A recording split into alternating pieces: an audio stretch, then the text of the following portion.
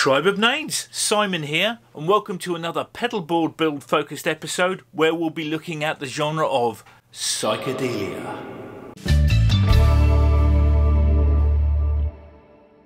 Hi there, my name is Simon Godfrey and I'm a professional musician who has spent the past 35 years working in and sometimes around the recording music industry, writing and performing music.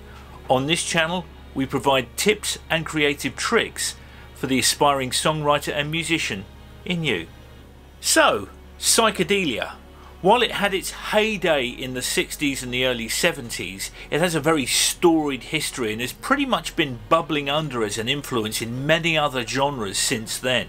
Being a child of the 80s and the 90s, my exposure to psychedelia was sadly very limited, but when I finally discovered it, it was through the early albums of the Pink Floyd, and rather strangely enough through XTC's alter ego band, the Dukes of Stratosphere. And once I heard these albums, I realised exactly how deep and varied the psychedelic sound was, and for many years I've wanted to write a psychedelic tune. Fortunately, at the end of 2019, inspiration finally struck and I was able to write a song called Mayfly, which is more at the poppy end of the psychedelia scale rather than the wild experimentation of the early Pink Floyd albums. But it was a psychedelic song nonetheless, and as Tribe of Names were going to play it as part of our Friday session series, I thought now's the time for me to put together a psychedelic pedalboard. Ironically, when I first started researching how to achieve a psychedelic sound when it came to building a pedalboard, it was not the phasers and the rotary speakers that were holding sway, it was the humble reverb. The more I researched into those bands of the 60s and 70s, I realised it was liberal amounts of reverb that was creating that wash in the background. And so I turned to my little stable of reverb pedals to try and recreate that sound. Another surprise that was waiting for me was the amplifiers that the psychedelic bands chose to use. While Jimi Hendrix was pounding away at his Marshall stacks and Pete Townshend was championing the high watt sound, most of the psychedelic bands were choosing Selmer and Fender and Vox amplifiers to make that gritty cloud of psychedelia. Now that's not to say that I ignored the signature sonic swirl, say that when you've had a few to drink, of those 60s hippie and psychedelic bands. So I suppose now is as good a time as any to talk about the specifics of what I put on my board. Now the first pedal on my board is a little bit counterintuitive, but bear with me on this, as I chose the humble TS9 Tube Screamer. And my reasons for doing that is simply down to the fact that a lot of the outboard back in the studios of the day in the 60s were fairly primitive by today's standards, and this little box of tricks allowed me to get that sort of lo-fi sparkle that a lot of the psychedelic bands of the day were using. Now the next stomp on my pedal board probably won't come as much of a surprise for you, and it's also one of my favourite pedals of the moment, and that's the JHS 3 Series Chorus. Now this provides that sonic swirl that I mentioned earlier on, that sort of mechanical finger on the tape flange in the studio Beatles-esque kind of swirl, which I love so much. I'm not going mad with it, but it has to be there, because otherwise, you know, what's psychedelia without a little bit of whoa?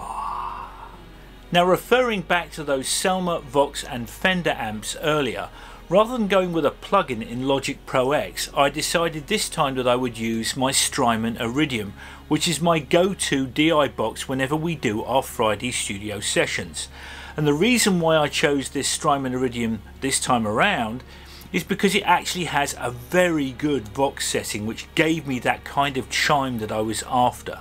And finally, as mentioned earlier, it is my humble opinion that there is no such thing as psychedelia without reverb, and for that purpose I chose the Hall of Fame 1 pedal.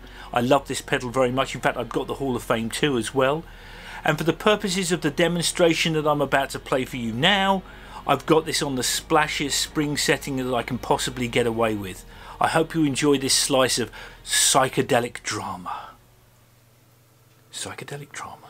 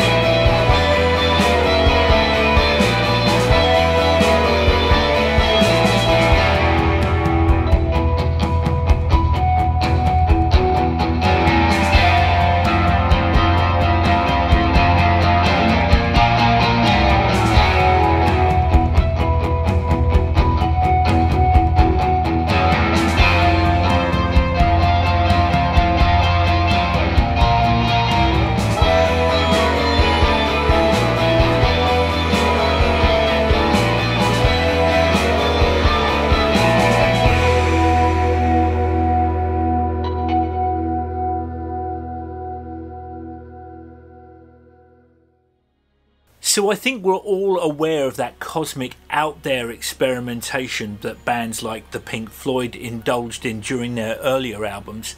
But if I'm being really honest with you, I think there's one element of psychedelia which we're probably much more familiar with, and that's the pop end of psychedelia.